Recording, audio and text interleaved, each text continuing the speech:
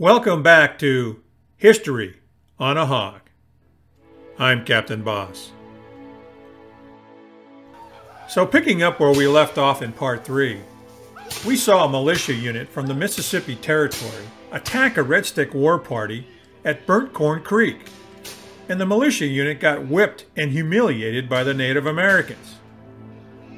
Remember, the militia unit had been mustered with orders to intercept and destroy this Red Stick war party because the U.S. government had gotten intelligence reports that the Red Sticks were moving British muskets and ammunition out of Pensacola in Spanish Florida. The Spanish were assisting their European allies, the British, in supplying these war materials to the Red Sticks. It was part of the British plan to arm the Red Sticks and to use them to attack American frontier outposts and settlers in the area of present-day Alabama. This was part of the British strategic plan to open up another military front against the Americans in the South in the War of 1812.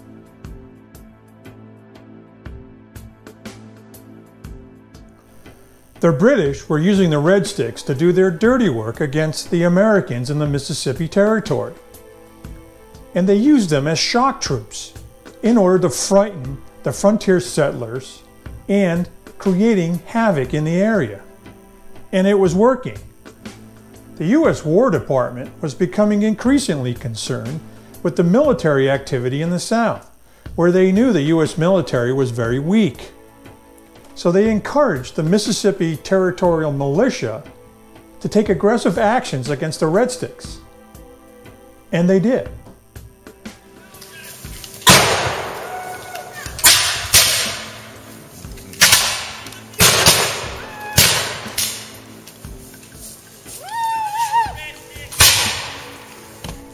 But after the attack by the Mississippi Territorial Militia, the Red Sticks were now more motivated than ever to seek revenge. They saw all Americans in the South as the enemy, including women and children. And they would begin a campaign to hunt down all white frontier settlers and eradicate them. And they would show no mercy. The Burnt Corn Creek skirmish had lit a fuse.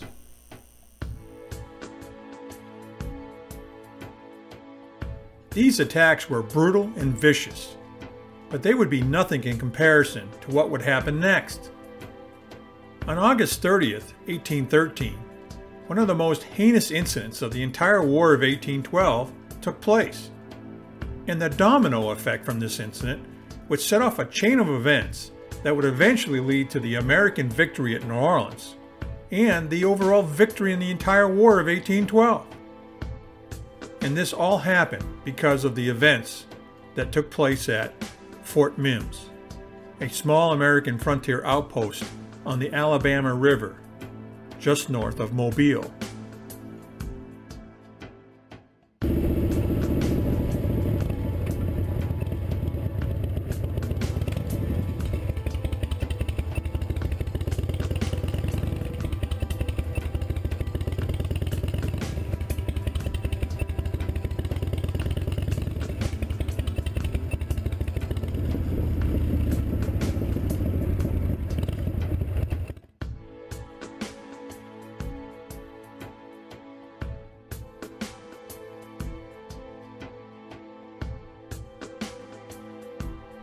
I'm located at a place known as Fort Mims, and in 1813, this was the site of a horrific atrocity.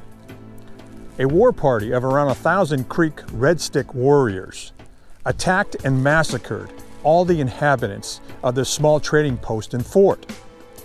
There was only a handful of American soldiers defending the fort, but there were hundreds of local civilians, including women and children, taking shelter inside the fort from the Creeks, who were on the warpath and killing white settlers indiscriminately.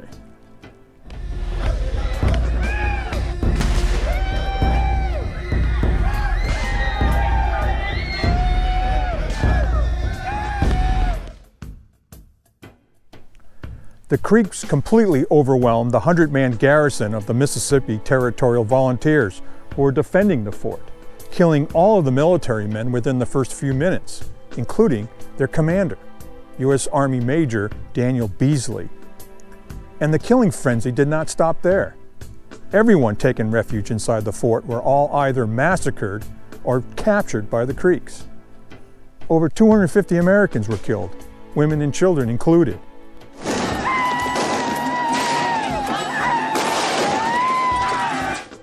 And the fort was destroyed.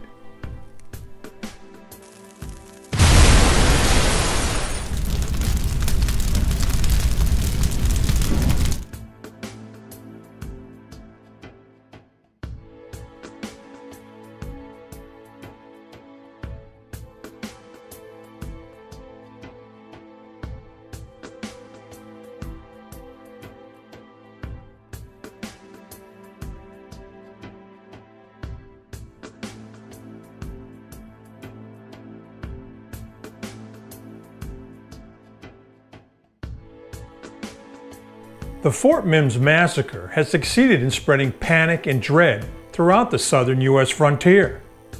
In the weeks following the raid, several thousand people, about half the population of the Mississippi Territory, fled their settlements for Mobile, which, with a population of about 500, struggled to accommodate them. Once the word got out into the nation's newspapers about the massacre at Fort Mims, it resulted in a huge national outcry of anger by the American people, and they demanded and expected a substantial response by the U.S. government. But with what?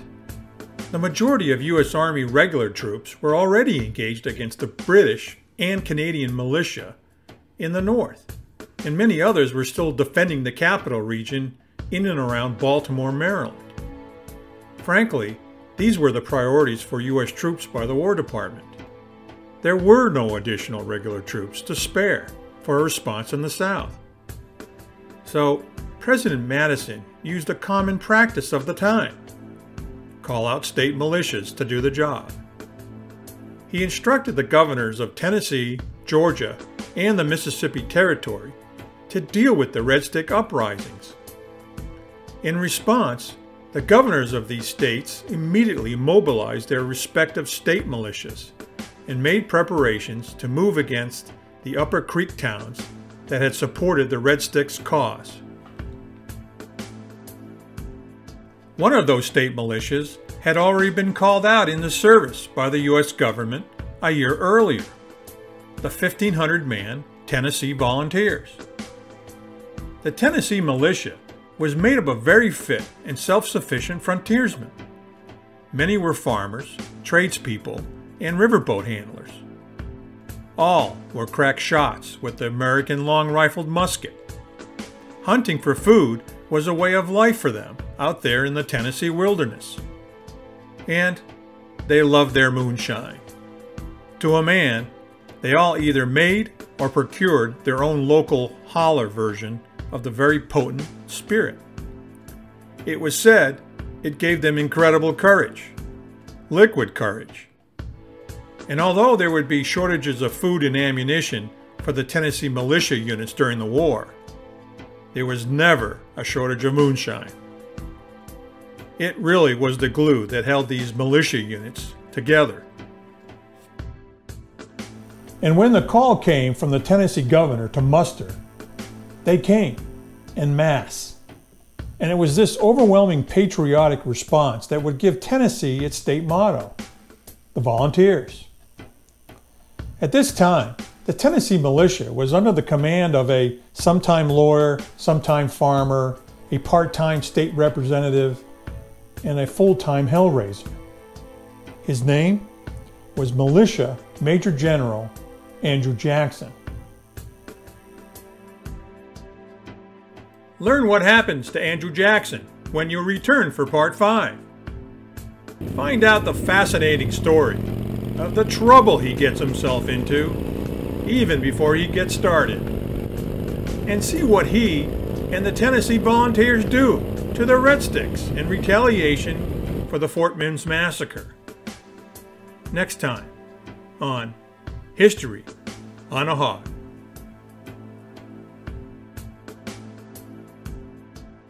I hope you've been enjoying this series.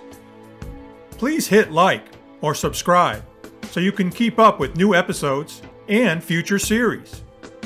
And please, share this channel with your friends.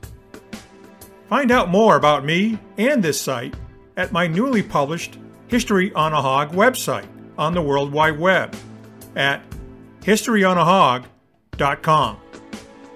Thanks for watching.